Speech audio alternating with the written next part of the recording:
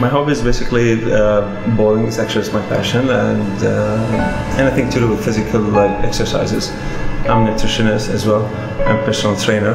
I do that as a part-time job as well, besides bowling. I used to work in the bank for almost 10 years. I was in the marketing department and then moved to product development. And I quit my job 3 months ago to pursue my, what's called my passion actually.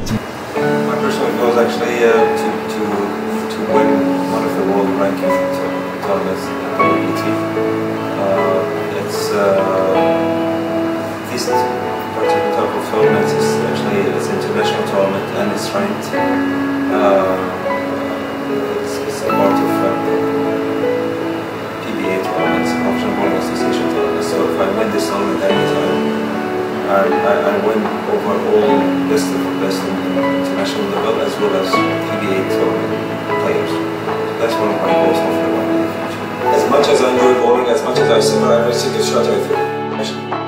And just keep learning. There's no gap of playing football or playing tennis, for example.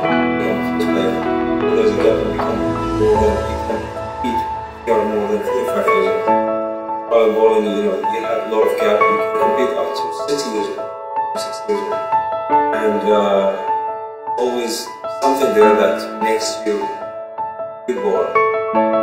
And the more knowledge you have, the better you become. It's a mixture of playing tournaments, participation, learning, a lot of knowledge.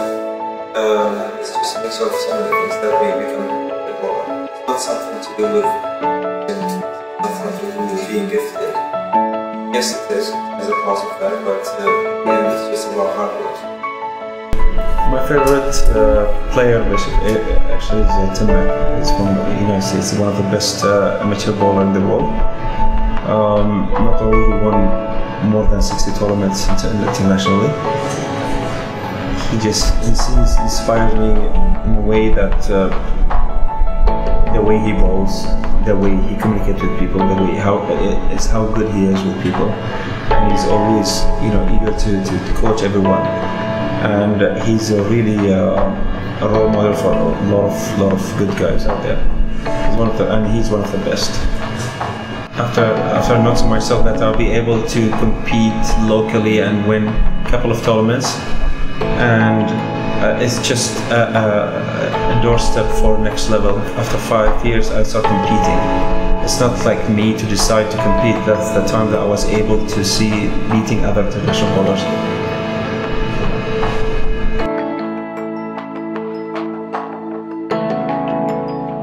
The most difficult and challenging tournament I've just faced probably 2 months ago, where I won a major tournament in Sinai in Egypt. It's called Sinai International Open Championship. It was actually its own in the last frame where I had to get 3 strikes in a row to win just by 1 pin, and you just get one chance to win. You just get a little gap to win something, and it's just major. And that's where I faced. It was really challenging for me. It was really difficult for me. The guys who I bowled with against, he's one of the best bowlers in Kuwait, and I was the only one from Bahrain. I won the tournament, and I bowled really good from qualification stage until the splitter, and it was very challenging as well. So for some of the injuries before, especially 2 weeks ago when I was bowling in Hong Kong. My shoulder ligaments torn, and I wasn't able to finish the stage 2. I bowled first stage. I was 5th out of 150 bowlers. Then when I moved to when I bowled in Macau, for example, day after the Hong Kong, I bowled different way, in a way that I wasn't using my front muscle, front shoulder. I wasn't bowling in a way that to avoid that injury, and I was able to bowl good. That was one of my advantages. It's just about experience, how to tackle those problems. Whether it's physical, whether it's emotional, whether it's something to do with psychology. You have to face so many failures to push you and keep you, moving, and to learn from mistakes. and all those mistakes will show you clearly, and then you have to go back and just work on them. And the more you work on those, and less errors you can face in tournaments, that's how you become good, and that's how you end up become a champion. Past 18 years, we faced this problem. Actually, we didn't have any financial support, any sponsors to support us financially, or any product support. So it's all got to do with individual effort. We pay from our own expense. You pay for lineage, practice, travel expense. You pay for your ticket, per diem, even the entry fees for the tournament. So that's what limits us to join other tournaments. And this, you get something in return, and you win a couple of bucks, and you'll be able to cash it in for other tournaments. My first year, my bowling career, I was, getting so annoyed and getting so angry why I didn't win and all this, and I started playing more and practice more and more.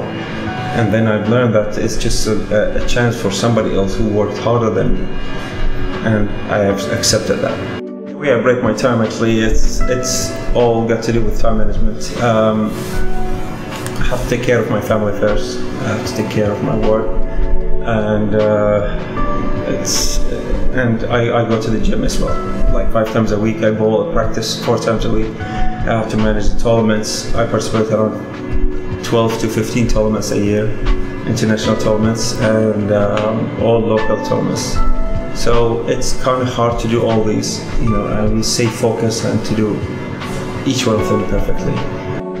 The things I always learn in every tournament is basically I have to do, as mentioned before, it's time management. I have to keep myself motivated, regardless the social life, the life pressures, the family involvement, the commitment you got, So the older you get, the smaller your window of winning and achieving things gets smaller and smaller. So having said that, you have to work harder and harder, actually, and the harder you work, the stronger you become at the end. What motivates me to pursue international tournaments is it's basically everybody's dream. It's the cap, it's the edge for everybody's dream to achieve. Actually, when you compete and when you see those bowlers on YouTube, and when you're young, you see those bowlers' names and bowling magazines. It's where you dream. Where you see this is where you want to reach. So when you bowl international tournaments and you bowl against those bowlers, that's what makes you motivated, actually, to see them in front of you bowling and compete with you. And if you win, and if you beat a couple of them, regardless whether you win a tournament or not, that's what makes you motivated. And it's all got to do with the more you practice, the harder you work on yourself, the more you beat those bowlers. So that's what keeps any bowler motivated. Lately, I was lucky to be a part of one of major leading bowling companies called Conseil. They only support me for products, for example, bowling balls and accessories. And I do represent them for, in Asia and Middle East. That's a good start for me, actually. I know it's not they don't really offer any financial support. However, they do sponsor, they give me free tries for 5 tournaments in Europe. But I still have to pay for financial, I have to pay for tickets and the accommodation. They can benefit from us, any bowler, the way they see us as a, we call like a sort of marketing material. We carry their logo everywhere we go. You go to a tournament, if they sponsor for one tournament, the number of spectators there is like more than 3,000, and it's always televised, separate in finals, and you get exposure, in that particular region, whether it's the tournament is covered by, with newspapers out there, and that's how it is. When you come home, there is always in local newspapers, there's like a news press releases before, during, and after tournaments. So that kind of exposure you get. I went around more than probably 32 tournaments. Mainly the ranked tournaments, local small tournaments in Awari, Sherry, some tournaments in Finland, so probably different bowling centers.